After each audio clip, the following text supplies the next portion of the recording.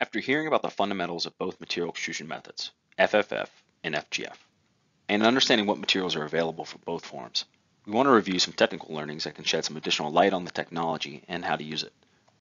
Let's start with material handling.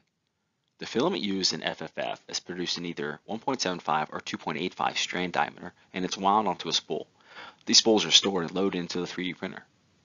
For FGF, the pellets are contained and dried in an industrial drying hopper, typically located outside the machine. Material is called upon from sensors within the machine. It's conveyed through corrugated tubing into a smaller secondary hopper.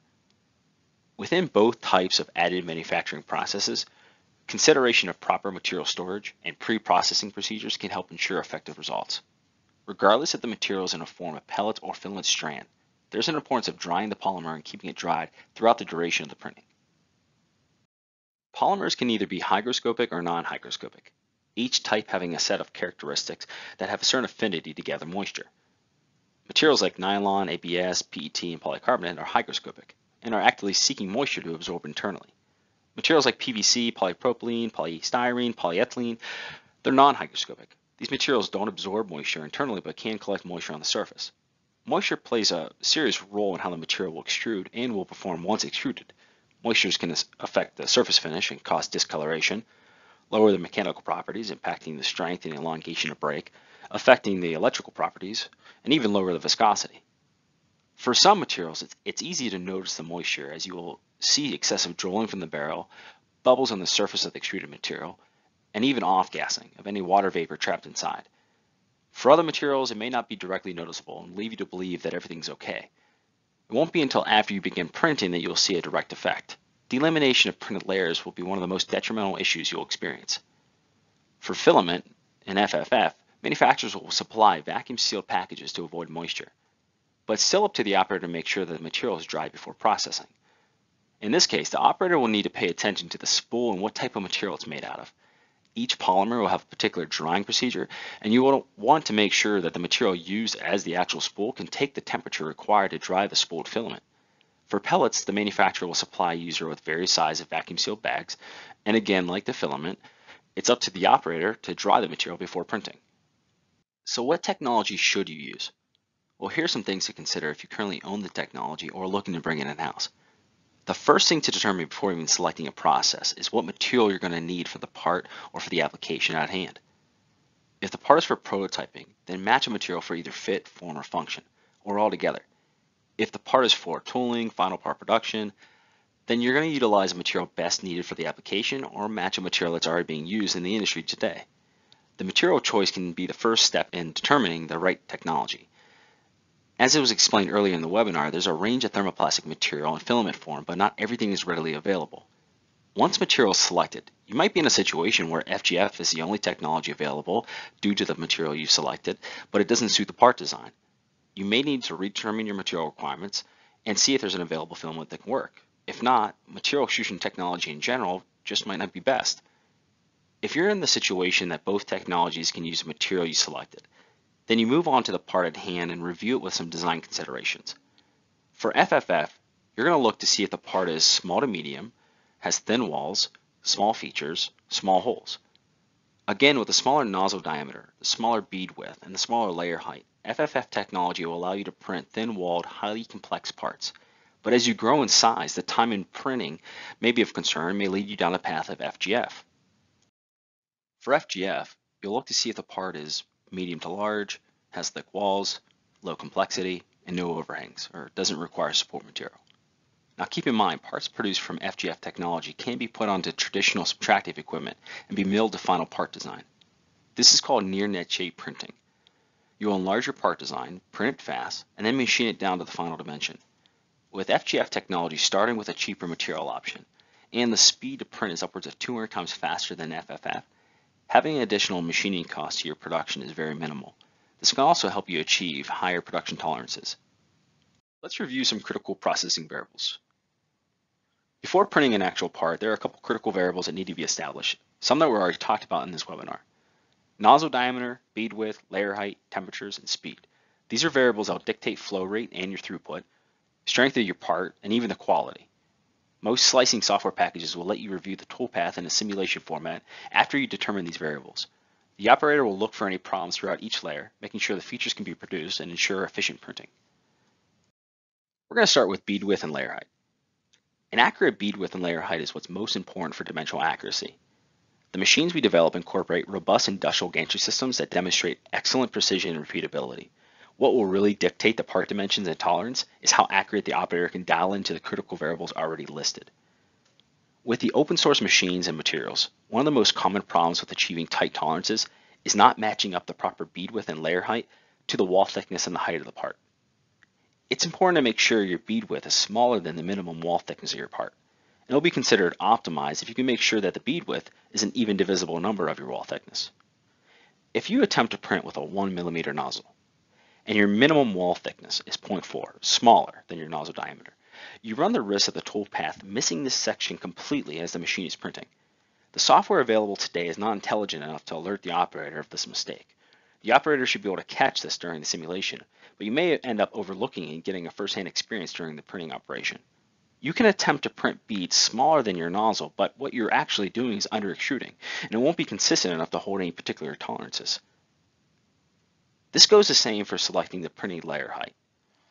The layer height or resolution is a fixed variable. The printer will move in 2 dimensions, left to right, front to back, and then it's going to index one layer at a time, up and down. The layer height will be first derived from the nozzle diameter selected. A good start would be using 60 to 80% of the diameter. If you have a 1mm nozzle, start somewhere between 0.6 and 0.8 millimeters. Then you have to make sure that the layer height is an even divisible number of the total height of the part. Next, we're going to talk about the flow rate. So this is the flow of the material through the extruder. And so after you've selected your nozzle diameter, you know what your bead width is, you know what your layer height is. You want to establish the flow rate because it's going to ensure the accurate part dimensions. The trick in this is to achieve a steady, consistent rate of material flow, where the material is at a temperature that melts and bonds well to the previous layers, but also rigid enough to hold itself up throughout the duration of the print. The RPMs, the speed of the screw or rollers, need to be matched with the speed of the gantry, the system that's moving left to right, front to back, so that you can achieve the desired bead width that you planned. The procedures for FFF and FGF are similar as they are both processes of extruding thermoplastics. Other than the mechanics, the only real difference is the scaling of it.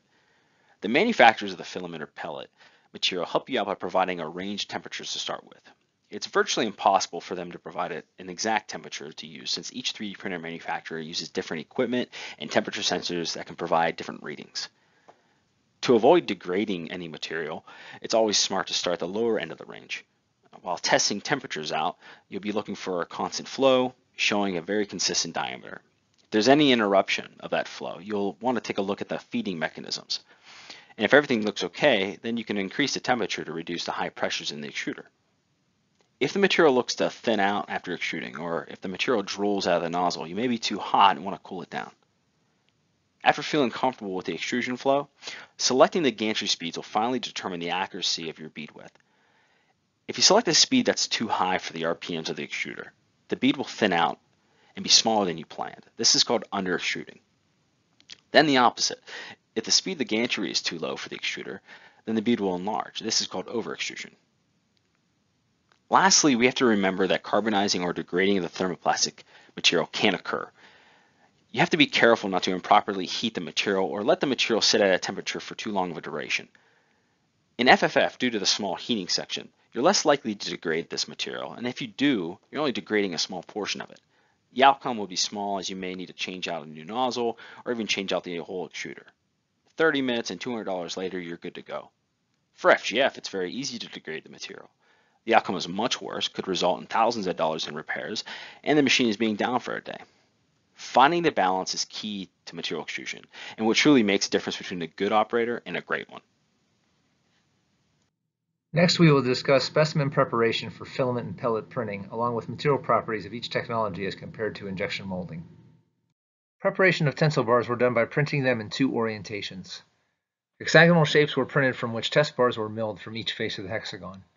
This gives an indication of the interlayer adhesion or Z-axis strength since the pulled direction is perpendicular to the print direction. On-edge samples were also printed, which consist of printing rectangular samples from which test bars were milled. This gives an indication of the strength of the filaments in the print direction since you are pulling along the filament length. In this slide, we show some of our test results at room temperature for Novamid ID 1030 carbon fiber filament. Print draws were performed with various bead widths or extrusion widths while keeping the layer height constant. The properties of the on-edge specimens show higher properties than those printed upright, with modulus values between 3 to 3.5 times greater and tensile stress being 2 to 3.5 times higher. A key observation shown in the graphs is that the stress values from the on-edge specimens are very similar even as the extrusion width changes, with maximum stress varying only 5.4 megapascals and strain remaining virtually unchanged. The stress values from upright specimens show a change as the extrusion width varies, with a deviation of 26 megapascals and strain values decreasing 50%.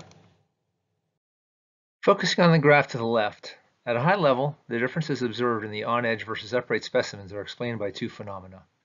The first is that the fiber orientation in the on-edge specimens is much greater since the filament layers are in direct alignment with the pull direction, while upright specimens are being pulled perpendicular to the direction of the filament layers.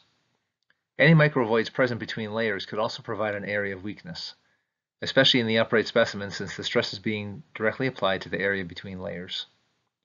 Switching now to the graph on the right, as previously noted, there was a change in stress values of the upright specimens as the extrusion width changed. These results are related to the amount of energy involved to fuse the layers together. Wider beads correspond to the presence of a higher level of energy, which result in better bonding and thus higher stress values.